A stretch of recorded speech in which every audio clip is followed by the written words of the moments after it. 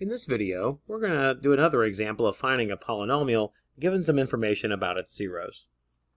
So in this one, we were asked to find a fourth degree polynomial with real coefficients so that 1 minus 3i and 2 plus 5i are zeros.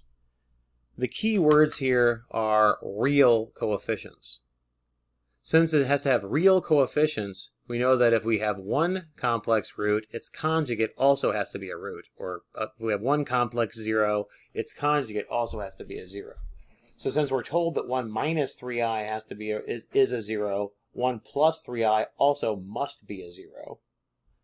Likewise, since we're told that 2 plus 5i is a zero, 2 minus 5i also has to be a zero. So, one such fourth degree polynomial that'll work will just be x, the factors that are formed by doing x minus each of those zeros. So we have x minus 1 minus 3i, x minus 1 plus 3i, x minus 2 plus 5i, and x minus 2 minus 5i. And if you go through all of the work of doing all of the distributions that you have to do to multiply all of that out, you'll get x to the fourth minus 6x cubed plus 47x squared minus 98x plus 290.